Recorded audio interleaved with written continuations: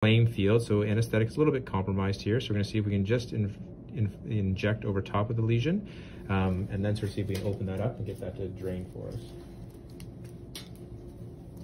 So we're going to use lidocaine. Do you remember what class of drug that is, Dr. John? It's like epinephrine base. So it's slightly different. So this is an aminoamide class, so it's also an antiarrhythmic.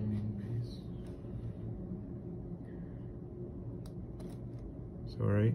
Sorry. Blocks the sodium channels. Yeah, that's exactly right. So it's a type 1B antiarrhythmic that blocks the sodium channels. So see, that's distending. That's going to be uncomfortable for her.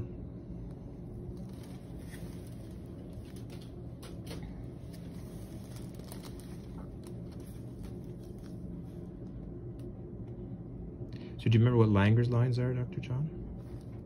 Basically, they run in the skin, basically in the direction of the muscle fibers. Yeah, the underlying muscle fibers. So we generally want to target those. I apologize for this. It's going to sting a bit. You okay? Yeah. You can see how that's sort of draining through here. Does that hurt when I do that? No. So this is our number 11 blade.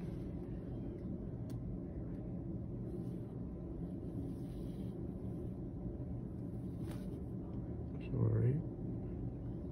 You okay? Yeah.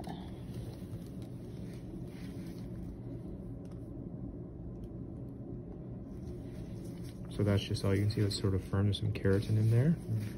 And the purulent material, all the purulent material is just dead cells. Is that hurting a lot? No. So this is always the balance. You can do large circumferential blocks here, but that freezing is quite uncomfortable. So while we want to maximize her comfort for sure, we also don't want to cause distress if we can avoid it. So there's a balance to be had. You certainly, you know, she felt that a bit more than I would like when we sort of incised it, but I wouldn't want to do a large block. That's quite uncomfortable for her either, so we're sort of caught with that. So once we drain that out, so you can see it's sort of evacuated, so then we want to irrigate that. So this is just sterile saline. So this will fill back up for us. It's kind of a weird sensation.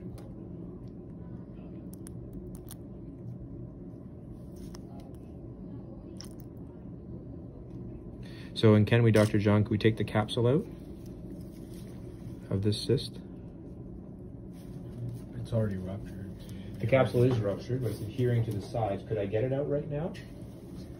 Because yeah, that's the problem. So it's like a balloon that's, you know, not full of air. It's pretty strong, the membrane, but as soon as you blow it up, it becomes quite thin. That's what this is like. So, you know, people who do these procedures will realize that this is not going to go away unless we take the membrane out, but you can't take it out right now. So we're going to have to let that heal. And then at some point down the line, take that out. We'll have to go back in and then clear that out for her.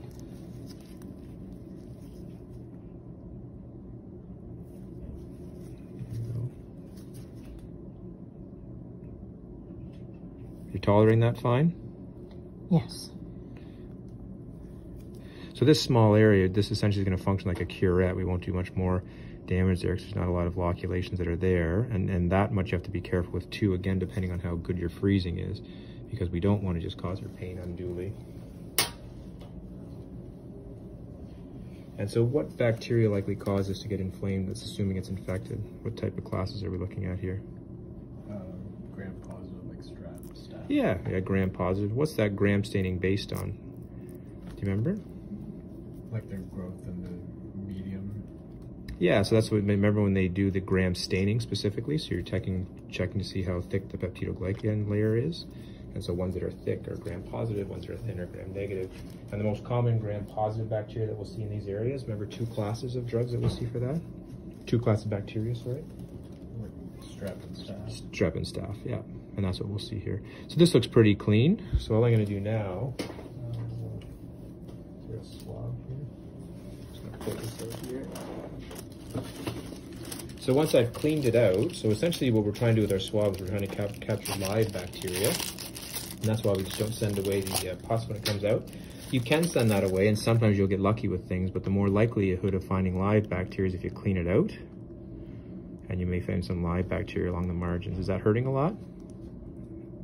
I'll just take that out. So even that swab's hurting, so don't do that much. And then all we're gonna do now, we're gonna leave that open, obviously, because you don't wanna seal back an infected field, and we'll put a dressing on that, and that will be it. All done.